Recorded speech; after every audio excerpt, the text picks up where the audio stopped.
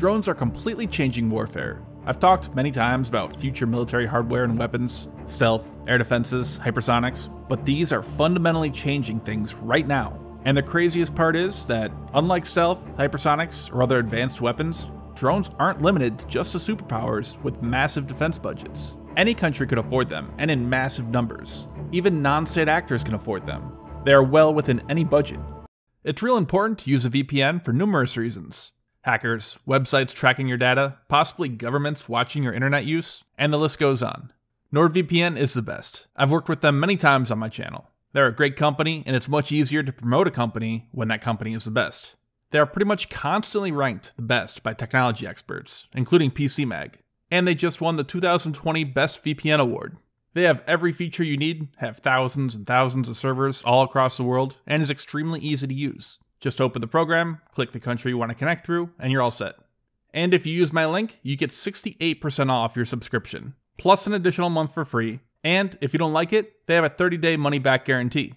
Go to nordvpn.org/covercabal or use coupon code COVERCABAL, no space. Using that link or code will get you that discount and also really help support this channel at the same time. Many nations have been working on drone technology for a long time. One of the earliest and most famous date back over 100 years ago, the Kettering Bug. And now today, anyone can own one. You can get a decent one for a couple $100. Previously, any ability to conduct precision strikes required millions of dollars worth of guidance systems, aircraft, or huge expensive cruise missiles, but not anymore. A nation can easily buy several hundred of these $200 drones, strap a small warhead onto them, and send them in to attack and destroy a $20 million aircraft or radar. And we've seen this happen. Saudi Arabian oil facilities were attacked back in 2019 by numerous drones. Russia's had to deal with swarms of drones attacking their airbase in Syria. And now we are seeing them used extensively in Azerbaijan and Armenia, with pretty incredible effect.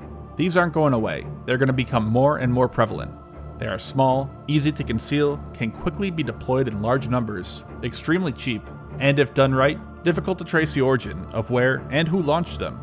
We normally think of military drones as being the big, large, Predator-style ones, armed with things like Hellfire missiles, but many nations themselves are equipping their military with small drones that individuals can operate. They can give a quick and incredible view of the battlefield to soldiers fighting, enabling them to see where the enemy is without being at risk themselves. Or you could potentially launch dozens at once. China's been showing off trucks carrying dozens of drones that it can launch. Either armed with a warhead or just a camera, they will be incredibly useful on the battlefield. Future conflicts will certainly see dozens, possibly hundreds of these drones in the skies flying around overhead, both gathering intelligence on the enemy and attacking with small warheads, possibly both. And those are key. Being able to provide real-time information on what the enemy is up to, where they are, what they're doing, and also many times having the option to then attack. We've seen things like Israel's IAI and Harop, which are drone/loitering munitions, able to gather intelligence, send back live video, then also attack. We saw this happen in Syria when it took out a Panzer. It's also been reported, but not confirmed, that they also destroyed or damaged one or more radars of the S-300 in Armenia. I hesitate to even say that though because there's so much propaganda going back and forth there that it might not be true, but it still shows that these small drones are a very real threat to the large, expensive air defense systems. And the real interesting change coming will be artificial intelligence. Some current and future drones will not even need an operator. They can be programmed to identify enemy targets and decide itself how to carry out a mission, even be able to adapt when an unexpected threat appears. We are already seeing this happen to some extent with the larger recon drones used by the US, but both large and small drones are absolutely going to be operating this way in the next few years. You could simply tell one to go out and attack a target, then say if it suddenly detects an S-300, it can decide itself to switch tasks and take it out if needed. And the fact that you don't need to have a cockpit for a pilot, or further limited by any of the limitations of humans, such as the need for life support or G tolerance, means these things have the potential to eventually be much more superior to manned aircraft, and significantly cheaper. And price is really the biggest limiting factor right now in every military across the world. Submarines are costing billions of dollars. Aircraft carriers 10 times that. Modern tanks with advanced armor and targeting systems are extremely expensive compared to what they used to be. And current 5th gen aircraft are easily costing over $100 million each. That is crazy. No one can afford to support a military anywhere close to the size of World War II numbers with the current skyrocketing cost of hardware. But drones, large or small, they're going to cost much less. You could easily buy 20 or 30 quadcopters for the same price it costs to equip a single US soldier, whose equipment alone today is costing over $17,000 each. This boom in drone technology is both terrifying and good at the same time. You can easily imagine this technology getting into the wrong hands or turning on humans, and there have been several movies depicting things like this. But at the same time, we can get to a point in the future where drones are just fighting other drones. No deaths, just machines destroying each other till someone runs out of them or runs out of money. Future conflicts could potentially have drastically lower numbers of loss of life, both military and civilian.